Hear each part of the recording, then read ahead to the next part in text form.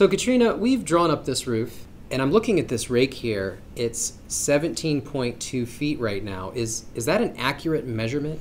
Not quite yet. We're not accounting for the slope of the roof yet. Let's hop into facets and take a look here. You're right, because it's still set at 0. And if it's 0, well, that line is not a flat line. That line goes up and down the slope.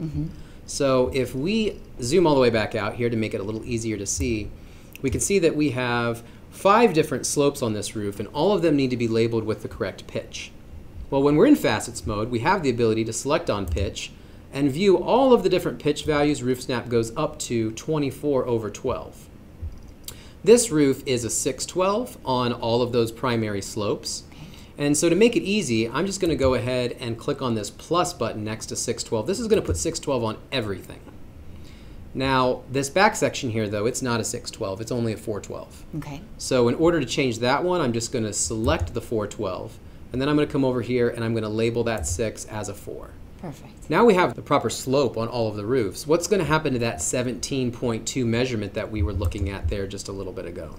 Well, it looks like the app is going to recalculate that and compensate for the slope of the roof, bringing us to a 19.3. Perfect.